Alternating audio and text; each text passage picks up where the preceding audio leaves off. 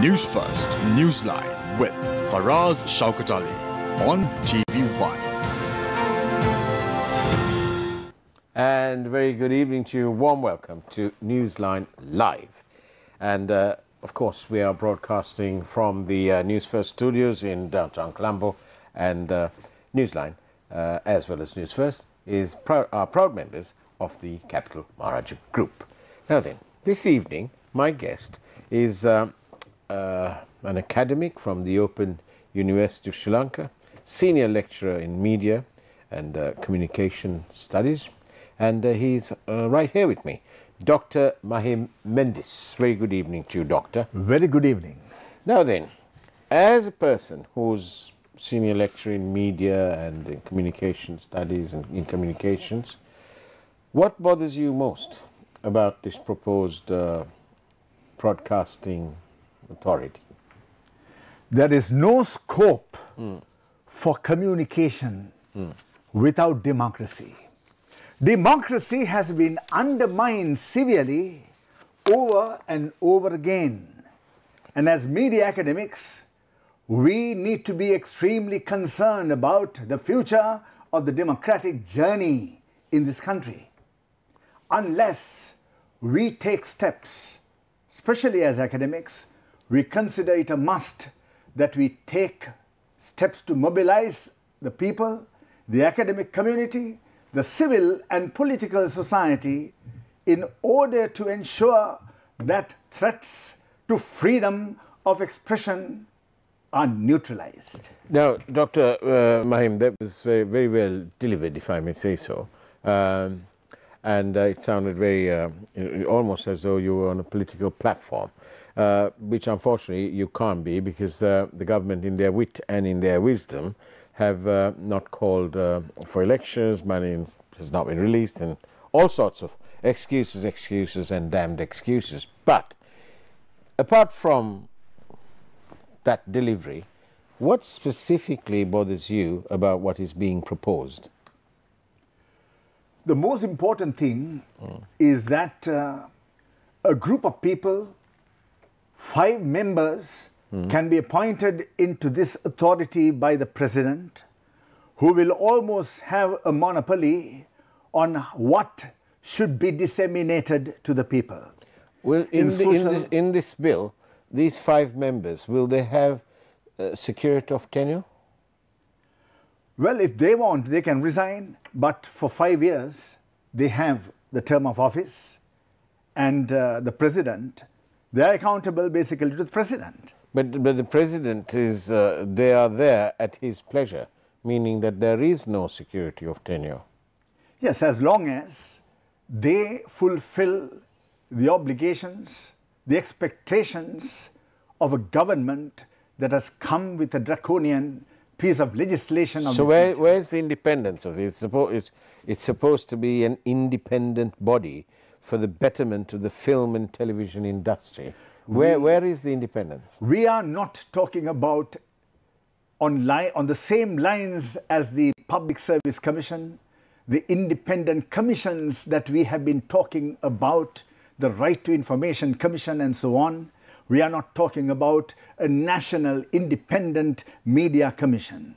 We are talking about a regulatory authority which has nothing to do with the stakeholder interests in democracy. Then whose interest is this regulatory body going to be acting? Very clearly, the regulatory body will ensure that the interests of the present regime. When you say the present regime, we are talking about a regime without a proper mandate, an executive, the government led by an executive which has no mandate, rejected by the people in 25 districts in 9 provinces. Let's get this, for sake of clarity. What do you mean by that they have no mandate? Of course they have a mandate. They were elected by the people, the 225, and they are there, and the people elected them. Because you say, and I say, and I may say, and everybody else says, Ndara Galea, doesn't mean that they have no mandate. The Parliament has 134 members, the Pohotua MPs, who have elected as a result, as I believe, as a flawed position in the second Republican Constitution, a man who has been rejected in every single electorate in the country. He was not even a member of the national list.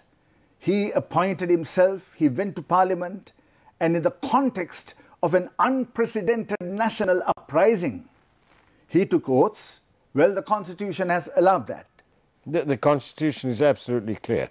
The appointment of our president is entirely constitutional. Entirely constitutional, unethical, immoral, illicit. This is not in line with the spirit That's your of view. democracy. That's your view. Of course, that is my view. Yes, but it's not tested amongst the people. As a citizen of a democracy, I will always be loyal to the benchmarks of democracy. The Constitution permits something that goes against the spirit of democracy. Well, as a citizen, I cannot be satisfied with that. But Dr. Mendis, if you are so, as you say, why is it that nobody, as far as I know, has been to the Supreme Court asking for an interpretation on this very matter? That which is flawed, if something that is flawed permits a situation like this to arise, like in the case of people crossing over, being elected from one party, crossing over to another party against the mandate given by the people. But if that is, one second, if that is permitted by the Constitution, what type of Constitution are we talking about? Is it a democratic Constitution? But if you are unhappy, and if you, in your view, and your people like-minded as you, if they're unhappy and they feel that, like you said, your words, that it's flawed, then surely the most gallant thing to do would be to petition the Supreme Court. If the law has permitted, there is nothing that can be done. The people of this country, through the uprising, before the uprising, very clearly wanted, even during the Yahapalana government, 2015 to 2019, to ensure that they put an end to all these things that go against the spirit of democracy. The Constitution has to be amended. All that permits matters that make a curse to the people in a democracy should be removed. Constitutional amendments are meant for that. If there is anything flawed, that has to be removed. But honestly, Dr. Mendis, you don't seriously expect the Supreme Court to wake up one morning and say, guess what, we're going to start looking at this matter. They have to be petitioned. Why is it that nobody has gone there? Why is the SJB silent on that? Why is the NPP silent? Why is Mr. Sumandran silent? Why are all these legislators who make up the combined opposition, why are they not doing anything legally about it? Let me repeat again. More than going to the Supreme Court and petitioning, of course, I myself is a petitioner in a different case in the Supreme Court against bankrupting of the nation. Well, let's deal with this problem. What I'm trying to say is we have to be very, very realistic. We have to ensure our members of Parliament should ensure that they bring the political parties within the democratic stream, they really care for the future of democracy, should ensure that constitutional amendments are brought in order to protect the spirit of democracy. This presidency goes against the spirit of democracy. Crossing over from one side to another goes against the spirit of democracy. Without wasting time, with all due respect to the existing president, he didn't start this stuff about the crossovers. It's a separate matter, and there's never been proper resolution on that. But I'm asking you the question again. Why is it that the Supreme Court hasn't been petitioned on the so-called what did you call it, flawed constitution that permits this president to be where he is? Well, what I can say is, as an ordinary citizen, and the lecturer on my position is that we as academics, we have addressed this matter over and over and over again, that what is flawed in the Constitution should be eliminated.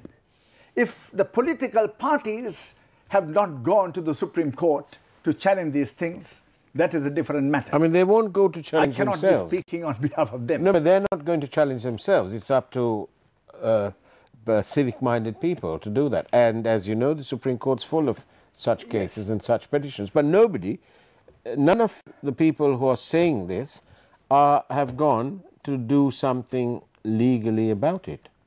If the Supreme Court finds, then that's fine. But nobody has gone there. Well, I do not disagree. I fully agree. All what I can say is that in line with what you said, if the people have not gone to the Supreme Court on that, well, unfortunate.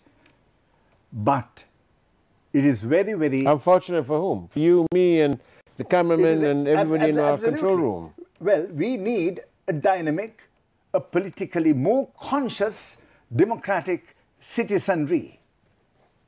We need a more dynamic, awakened citizenry who can address these issues. And there is indifference and apathy. Apart from what happened in the uprising, it is very clear that this is a society that is burdened with indifference and apathy to that which is wrong, that which is immoral, unethical. Right. Well, that is the viewpoint of Dr. Mahim Mendis, who is my guest this evening on Newsline Live. Before we go into a break, can I ask you this? What do you have to say? We have a man who is the president, who lost his own seat. His party managed to get one bonus seat because of the quirks in our constitution, our electoral laws. And then 9 months later, he nominates himself and he gets in there, and a bunch of MPs, 134. Unfortunately, the number of the bus that also serves the National Hospital in Angola, right? 134. Get that right? 134. But he ends up as the president. He, by his own admission, time and time again, President Wickremesinghe says that he came into this position to save this country's economy. What on earth is he doing, twiddling and trying to mess about with the media? What do you think? Can you speculate what his intention is? Because you can't obviously say what's in his head. Very clearly, the position taken by Mr. Ranil Wickremesinghe, the current president, is a position that he should not be taking. Because at the parliamentary elections, the general elections, whatever that the United National Party put forward as a program for the people, for social, economic, political, cultural, moral development of the people, had been rejected. A man with a rejected program cannot be claiming arrogantly what he has claimed. He has no business to claim what he claimed. Thank you, Dr. Mahim Mendis. He's in conversation with me live on Newsline, Newsline Live, of course. And it's now time to listen to the headlines from the wonderful primetime news team out there. And we'll see you on the other side of the break, in which we will be talking about a decision made in 1997 by none other than the Supreme Court of Sri Lanka. We'll see you on the other side of the break.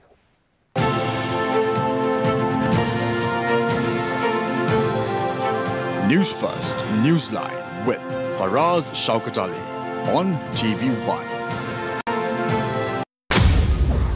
Vocational Training Authority officer held by Police Narcotics Bureau died due to blunt force trauma. court orders of immediate arrest of those responsible.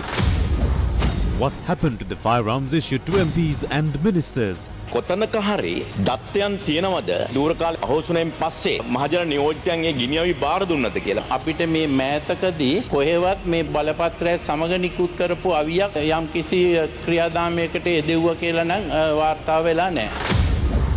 Ruling on petition against Diana Gambige's seat postponed.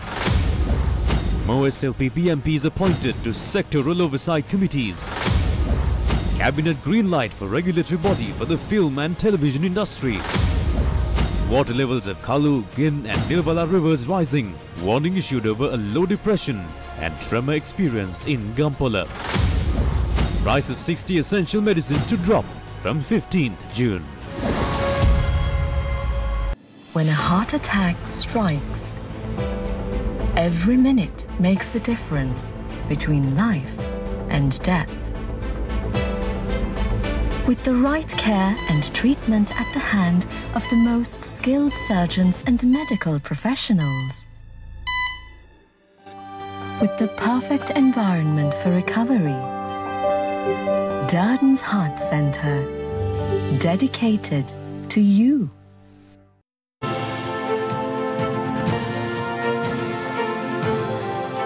News First, Newsline with Faraz Shaukat Ali on TV1.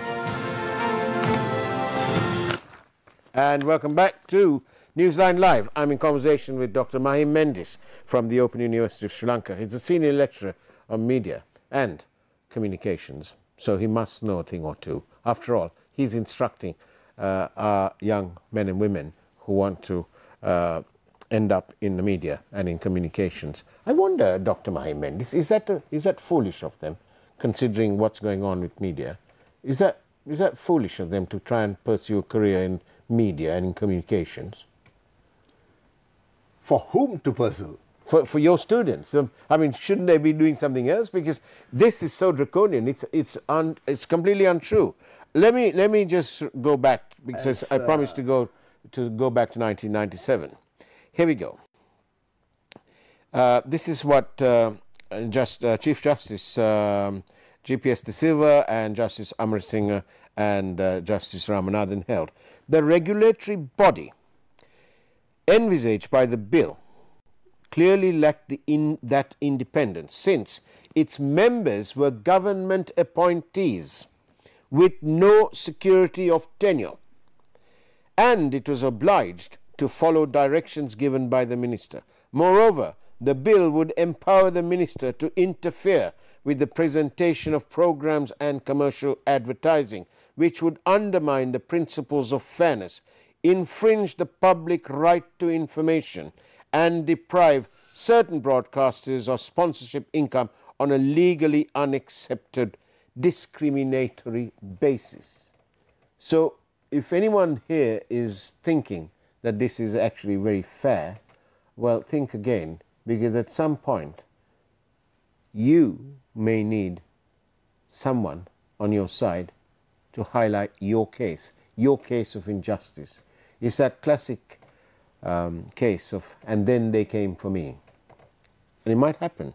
So I say to you, Dr. Mahim Mendis, Minister Bandula Gunawardena, Cabinet spokesperson, he dared compare this proposed body, broadcasting body, with the regulatory mechanism that is in the United Kingdom of Great Britain.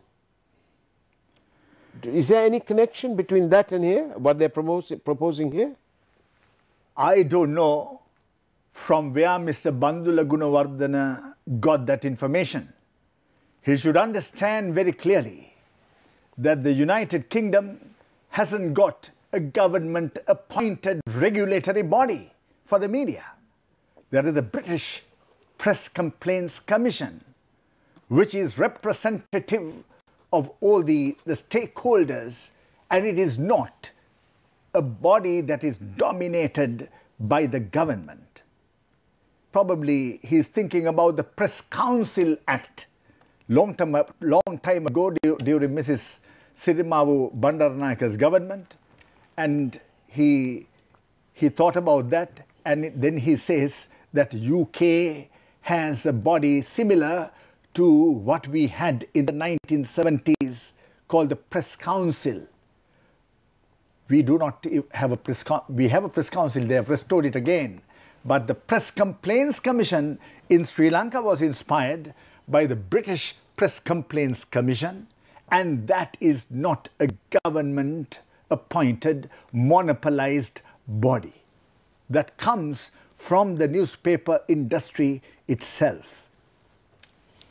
So, clearly, if this government is so insistent on going this route, and they seem to do it all the time, wasting their time, instead of looking at the shortages of medicine, for example. A few days ago, I found myself at the cancer unit of the Karapitiya hospital in Galle. Well, what a tragedy that was. In the cancer wing, in both the female and the male wing, more than often, the beds were two to a bed, 2 patients to a bed, top and tailing. This is no picnic. This is a serious illness. And at least give them the dignity and some modicum of comfort by giving them at least 1 bed to themselves. No, it was 2. And the corridors were also had patients lying on the floor, having bought their own mats. Is this how a democratic government is going to look after its people? Some of those people probably voted for these politicians. Adding insult to injury, when it came to taking the chemotherapy treatment, patients were told that they didn't have any, and they'd have to go and rely on the wonderful Cancer Research Society of Sri Lanka. Needing 245 milligrams, they were given 100. So what do? Is there any point in getting 100 when the doctor says you need 145? Oh no, but if you trot along to a private chemist outside, you can buy it. 22,000 rupees for the balance. Really? I thought we had a national health service, free to the people of Sri Lanka. But no, these politicians waste their time doing this, that and the other in pursuit of power, in pursuit of telling lies and lies and more lies to the public. And then the public die. And what can they do? Oh, they're not even bothered. I'd like to know when the Minister of Health last visited the cancer unit of the Karapitiya hospital. I'd just like to ask, I'm sorry about this rant, but a rant it has to be, because the bottom line is that the 225, and this is a question, so you can actually come in, but the 225, I suggest that they are unfit for purpose. Would you agree that they are unfit for purpose? Well, as a habitual practice, the people always undermine the parliamentarians. But what is most significant is that a government should have long-term public policy very clearly defined in the interests of the people, for the common good of the people, whether it be the health sector, whether it be education, whether it be transport, whether it be media, there has to be proper public policy formulation. So, we need accountable government. When we don't have a government accountable to the people, and to make matters worse, not properly mandated by the people, as in the case of the current holder of executive office, well, matters get even further deteriorated, because the people find that the rulers are not accountable, and also the rulers. The president knows that he is not accountable to the people, but he has not got a mandate. So, it is in such a context. But as His Eminence Malcolm Cardinal Ranjit said on my program, he said the Catholic Church hasn't forgotten. And when this president ceases to be the president, because after all he can't be president forever, no matter what, whereas the Catholic Church has been around for a while and it's likely to be around for even further.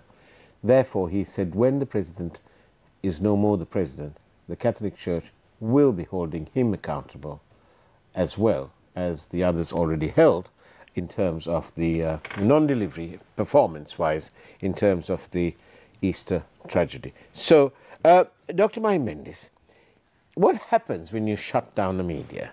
And I think if I'm able to read this, which has been kindly sent to me, a lot of people are familiar with this, but thank you for sending it to me. First, they came for the communists, and I did not speak out because I was not a communist. Then they came for the socialist, and I did not speak out because I was not a socialist. Then they came for the trade unionist, and I did not speak out because I was not a trade unionist. Then they came for the Jews, and I did not speak out because I was not a Jew. And then they came for me, and there was no one left to speak out for me. Do you think that's about going to happen in Sri Lanka? You get rid of the media, the independent media, the truly independent media, not the pseudo-media, independent media, because there's a big difference between the real independent media and the pseudo, so-called independent media. Well, they have every reason now, in the context of the current political culture, they have every reason to kill, murder, kill the independent media. Media as a watchdog, the fourth estate, has no role to play, as they think, in the current context. But it is a curse to those without a mandate. If it is a curse to those without a mandate have every reason to bring the type of legislation that they have proposed right now. Thank you, Dr. Mahim Mendis. When you were talking about that, a thought came to my mind. And I'm glad that you mentioned it, because we need to remind people. This killing off has been going on forever. The killing to stay in power, the killing to obtain power, is nothing new. It's been going on for a long time. Mr. Prabhakaran, he did it too, and so did so many others. The state has also had its own fair share.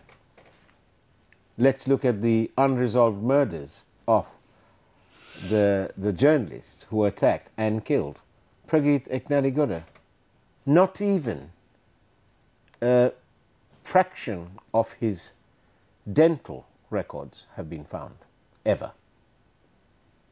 But there is a group of people who clearly know what happened to Pragit Eknaligoda. And what about our friend of this channel, the outspoken journalist Lasantha Wickrematunge? What happened to him? Is anyone saying anything? All we've had is lies, lies and more lies. We had President Rajapaksa who assured, President Minder who assured an independent inquiry. Really, it's so many years. The Wickrematunge family is still waiting. And without the media, Dr. Mahim Mendis, this is the last few seconds, do you think that the public would be informed of all these devilments without an independent media? Absolutely not. If there is no independent media, and at a time like this, with all the draconian actions, legislation that is proposed, if the community of journalists in this country and also those who care for democratic media culture in this country do not unite against authoritarianism, we will not only not have media, we will not have a proper existence. Our lives will become a curse to ourselves. Thank you. Thank you, Dr. Mahim Mendis. That we've run out of time. And that's the way it was on Newsline Live this evening. We were talking to Dr. Mahim Mendis, of course, And it's now time for the Primetime News. But before I say, have a great evening as much as you can. And God bless you all. Thank you. Thank you.